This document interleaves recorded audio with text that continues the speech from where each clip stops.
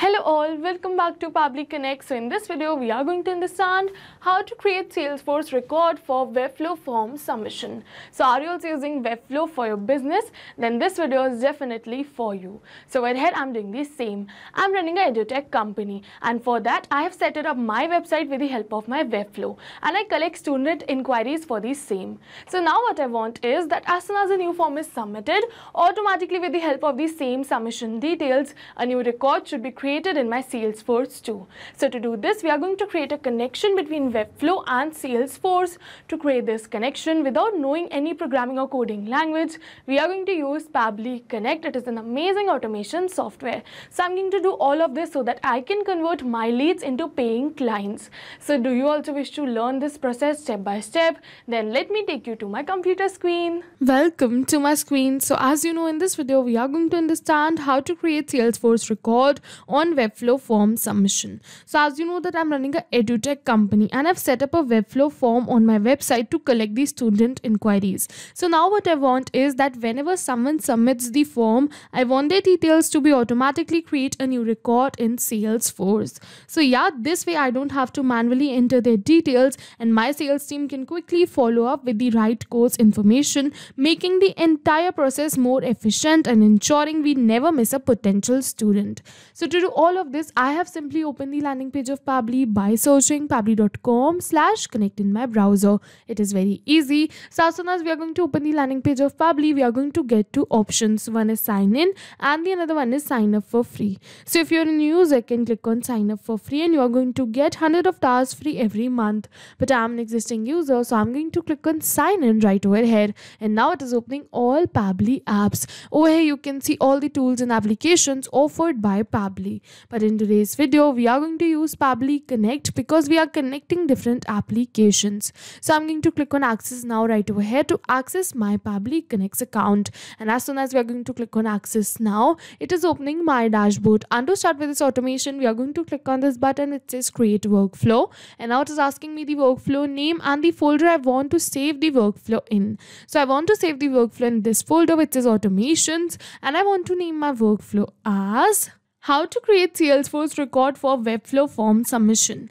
And then we are going to click on create. And as soon as we are going to click on create, it is opening the most important window of our automation, which is our workflow window. So this is the most important window because we have trigger and action in this. Trigger means when this happens and action means do this. So by this you can understand that the trigger is the commander for the workflow and the actions are the follower of that command. So as you know that we can have only a single commander but multiple followers. So over here we can have only a single trigger but multiple actions following the commands of our trigger. And now to start with our automation, we have to select our trigger application. So for my trigger application, I'm going to select it as Webflow right over here because I want that as soon as a new form submission is made in my Webflow, automatically my workflow should be triggered. So I'm going to search for Webflow and then we are going to select Webflow V1.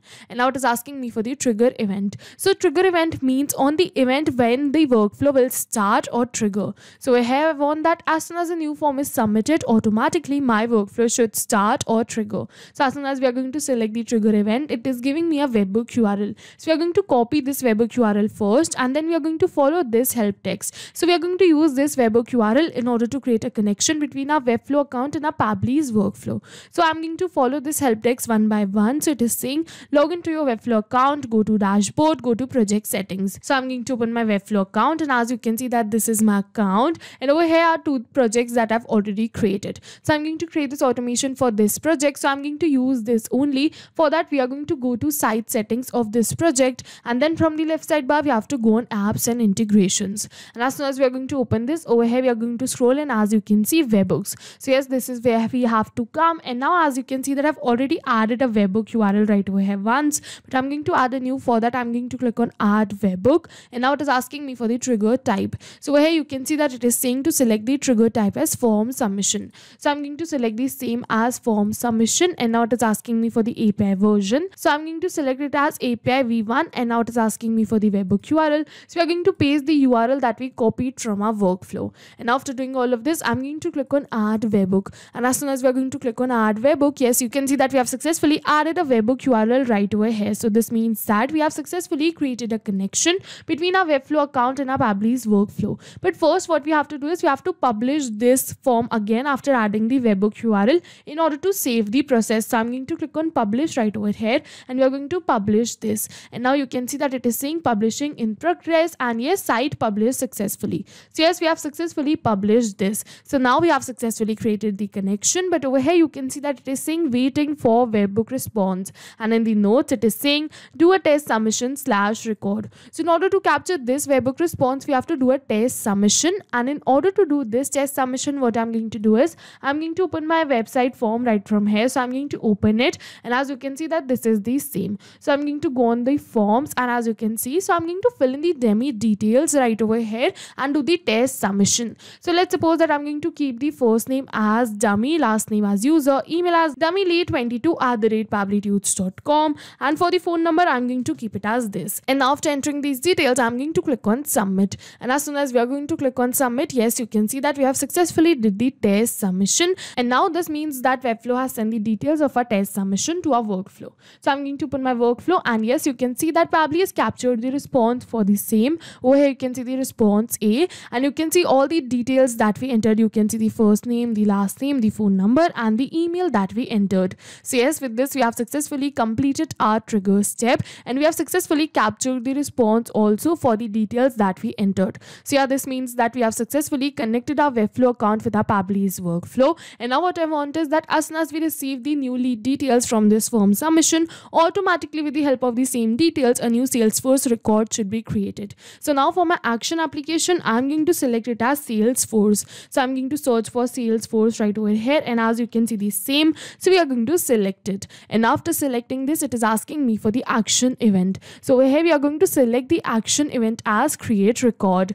and then we are going to click on connect. And as soon as we are going to do so, over here you can see that it is asking me to add a new connection or select the existing connection. So if you have already connected your Salesforce account with your Pabbly's workflow, you can click on select existing connection and then save. But if you haven't, you have to follow me, click on add a new connection and then connect with Salesforce. And as soon as we are going to click on connect with Salesforce, over here you can see that all the permissions for which Pabbly is asking. So I'm going to click on allow right over here and give Pabbly all the permissions it is asking for, because my data is secure with Pabbly. You can also click on allow Pabbly save, and as soon as we are going to click on allow, you can see authorization successful. So yeah, this means that we have successfully connected our Salesforce account with our Pabbly's workflow. And over here you can also see connected, and now it is saying Salesforce object. So where we want to create this record, so I want to create this as lead, so I'm going to select the same right over here, lead. And as soon as we are going to select it as lead, over here you can see it is asking me for the last name, first name, and many another details.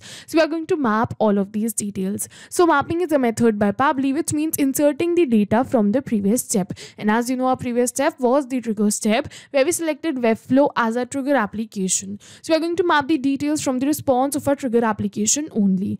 And as soon as we are going to map these details, automatically my details will turn dynamic and change with every new response received. So I'm going to give you an example. Over here it is asking me for the last name, right? So let's suppose that I'm going to enter the last name right over here like user manually by typing it. Then this will not change with every new response received because this is a static information and I've entered it manually. But if you are going to map this from the previous response, suppose I'm going to open the response and over here you can see the last name.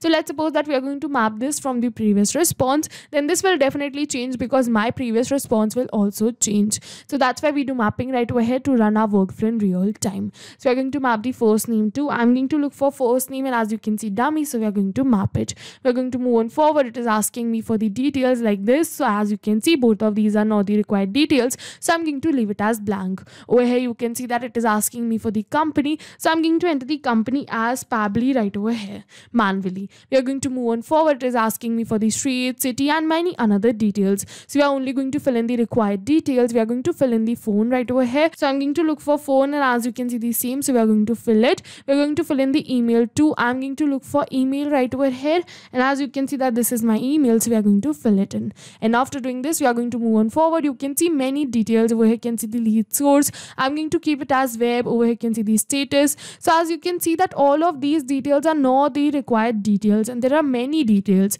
So if you wish, you can definitely fill this out, but as these are not the required details, so I'm going to leave it as blank and click on save and send test request directly. If you have the details of your lead, suppose these, then you can definitely fill this out. And yes, as soon as we are going to click on save and send test request, yes, you can see see success. So this means that we have received a positive response and we have successfully created a new record in our Salesforce with the same details. So I'm going to open my Salesforce account and check for the new record created. But before moving towards our Salesforce, again I'll just let you know that I've only filled in the required details or the details I wish to. If you want, you can fill in all the details too. And after doing this, I'm going to open my Salesforce and check for the new record created. So I'm going to open it. We are going to go on leads right from here, and now over here you can see in the recent items dummy user. So I'm going to open it, and yes, you can see name dummy user. Over here you can see the phone number that we entered and the email. So yes, with this we have successfully created a new record from the Webflow form submission. So yes, with this our workflow is successful, but I'll just test this workflow once, and this time I'm going to give you a real-time example.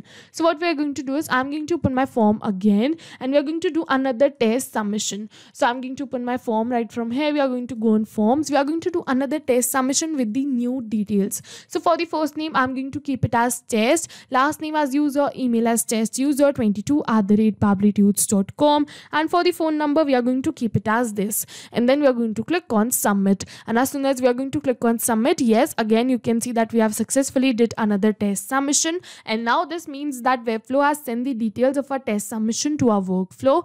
Pabbly captured the response, triggered the workflow, and further created a new Salesforce record. So yeah, this time we are going to open our Salesforce directly and check for the new record created. This time we are not going back to our workflow and clicking on save and send test request. I'll directly open my Salesforce right from here. We are going to go on leads again and look for the recent item. So I'm going to refresh this first, and yes, you can see over here recent item test user. So I'm going to open this right from here, and as soon as we are going to open this, you can see the name that we entered, you can see the phone number and the email that we entered. So yes, we have successfully created a new record in our Salesforce with the same details that we entered right over here in our Webflow form submission. So yes, with this we have successfully completed our workflow, and we have also tested this workflow once in real time, and it is working perfectly fine. So yes, with this we have successfully completed our workflow, and I'll just summarize this workflow for you once. So for the trigger application, we selected Webflow. For the trigger event, we selected new form submission. For the action application, we selected Salesforce, and then for the action event, we selected create record, because I wanted that as soon as a new submission is made in my Webflow,